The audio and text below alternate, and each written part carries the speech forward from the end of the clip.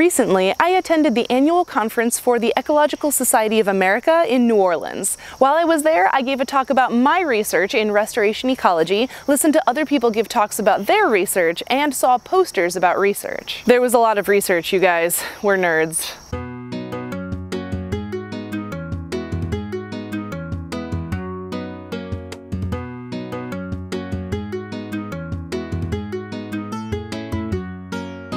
I brought my camera along to the conference, of course, and I made friends with a lot of other people who study ecology. My name is Alexandria Igwe. I go by Ali.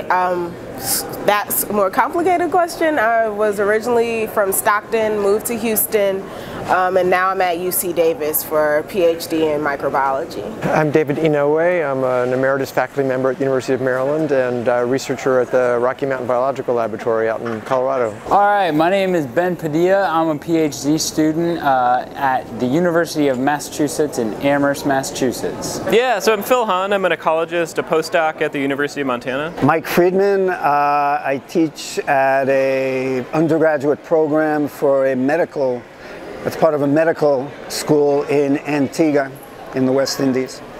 I'm Siddharth Iyengar. I'm a graduate PhD student at the University of Minnesota in St. Paul, originally from India, southern India. But what is ecology? A textbook will tell you that ecology is the scientific study of interactions between organisms and their environment, but that's really dry. Ecology is fascinating. Why don't we ask some real live ecologists what ecology means to them? I think, well, ecology is all about interactions between a variety of organisms, from the trees and plants to the soil chemistry that impacts the microbes that then feed back to then again affect the plants and the trees. So it's just interactions. I guess my perspective on ecology is that it's a long-term science. So I have the benefit of having 45-year-old data sets that I'm continuing, and so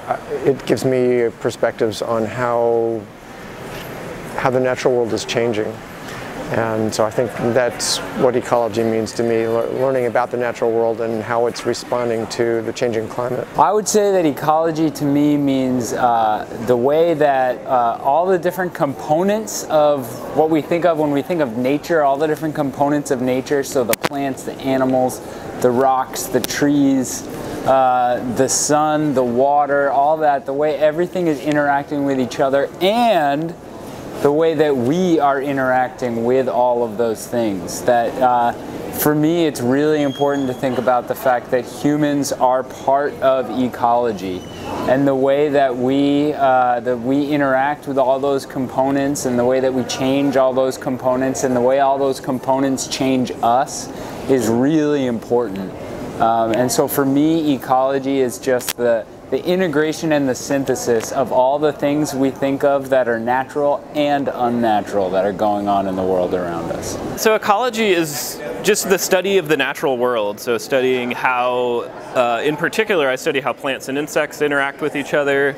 But this could be any interaction that we see in nature. How plants, gather resources from the sun and water and grow, and how they feed insects. And yeah, just the interactions that happen in nature. I guess ecology for me has always been about trying to see the big picture and trying to see everything interacting, and very importantly seeing ourselves as part of that picture and interacting, and not only keeping it out there in the American system of national parks, which is very particular. Yeah, I mean, for me, it would be roughly the same thing. We're looking at a systematic approach to interactions between, quote, living and, quote, non-living worlds, but this also incorporates us as humans, as social beings. And I think the metaphor of metabolism is useful here, because metabolism in the broad sense is exchange of materials and energy. And I think that those interactions in the best sense are constantly ongoing between humans in our social environment and the natural environment. which are not really separate. And I think that's the other thing that's been really useful is flow. Like so many indigenous cultures and so many bases of society, ways of viewing society exist in terms of viewing us as flows and viewing the world as flows, which kind like the dominant Western scientific view just doesn't have flows going in it. Yeah, it's very static. Yeah, it's very static. It has flows but not as cycles. That's the other side. The kind of mechanistic flows, kind of reductionist views of what those flows incorporate. And so coming from ecology and being very interested in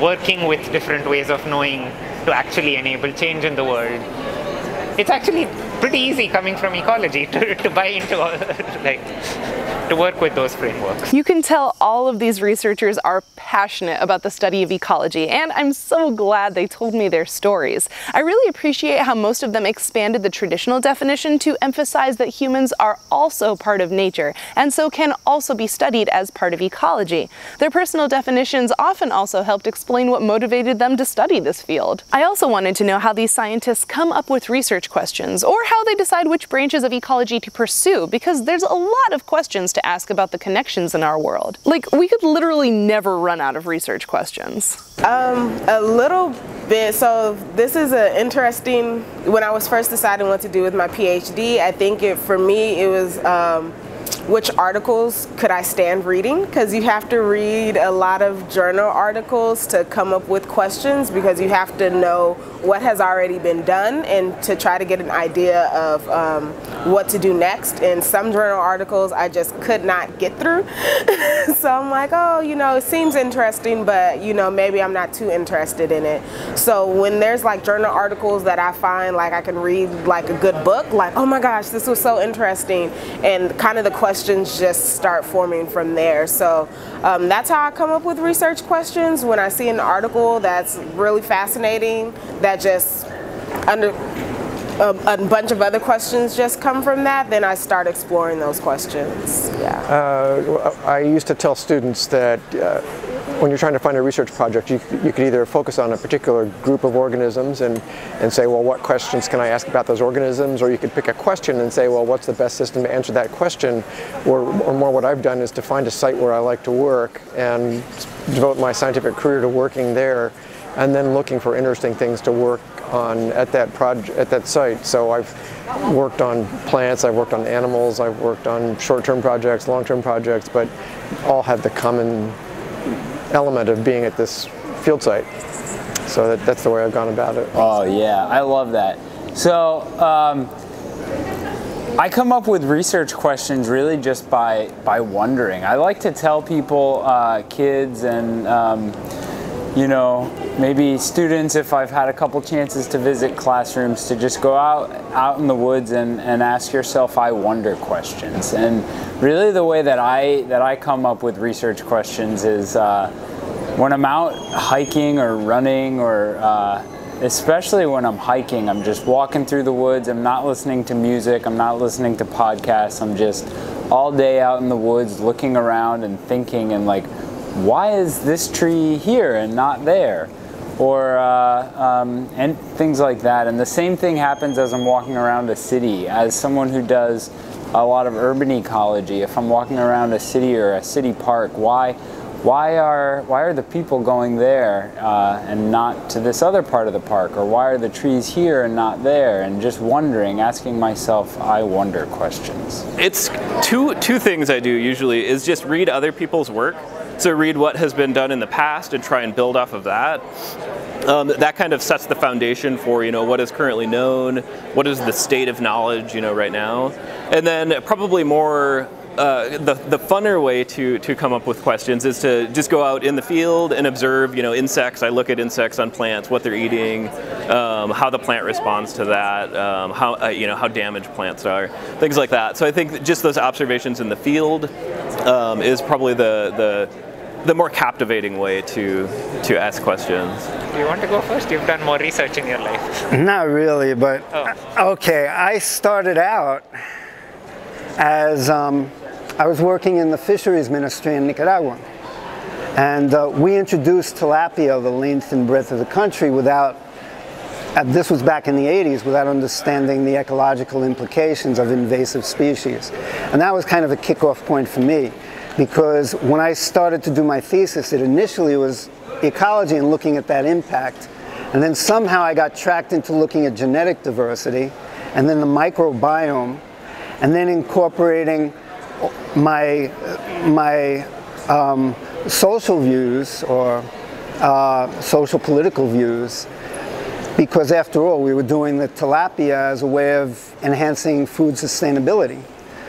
So when I got into the microbiome, I began looking at social impacts on the microbiota, which were having impacts on people's health. That was me. That was probably a very torturous route. But. Yeah, my dissertation research is examining the dual effects of rainfall variation and nutrient pollution in global grasslands, and I didn't enter my PhD expecting to do this, but I entered my PhD wanting to work on work in this network that my advisors run, which is a collaborative global grassland experiment, and I was excited by that model of collaboratively doing stuff with relatively simple things that people can do all over, whereas there's a lot of research that's very expensive things that only happen in some places and therefore tend to overrepresent North America and Europe in our understanding of global ecology. So that's what research is to me right now, but I'm actively interested in making it something that's relevant for people. That final sentiment really speaks to me. I tend to focus on what we would call applied ecology in my research because I also want what I do to be directly useful to people. I want to make the world a better place through what I do. And what he said about collaborative projects is also really interesting and exciting. Cooperative projects between labs and researchers can tell us a lot about our world, but they can be costly in terms of time and resources. Some researchers have explored the idea of collecting larger data sets by collaborating with what we often call citizen scientists, or people who are science enthusiasts without having science-related careers. I would consider all of you to be citizen scientists in the making. So I want to try something a little crazy. I would like all of us to develop and conduct a simple experiment together to learn more about the process of ecology research. That's right, I'm doing audience engagement. Ideally, this will be something we can perform in our backyards or local parks using cheap household equipment. For example, my academic research uses plastic cups and paper plates. You can post your ideas for this collaborative group project in the comments section below, or in the comments section on the blog post linked in the description, or you can tweet your ideas at me. In a few weeks, I'll take my top 4 favorite suggestions and put them in a poll on Twitter so that we can vote on what we're going to work on together. Ecology is, at the heart of it, about connections in our natural world. Hopefully this collaborative group project will foster more connections within the Roving Naturalist community. I can't wait to see the ideas you guys come up with. If you liked this video, don't forget to like it. If you didn't like this video, please share it with someone who would. And if you'd like to support the Roving Naturalist, remember to hit the subscribe button and the bell notification icon. You can also follow me on Twitter, Facebook, and Instagram. Thanks for watching, and I'll see you next time.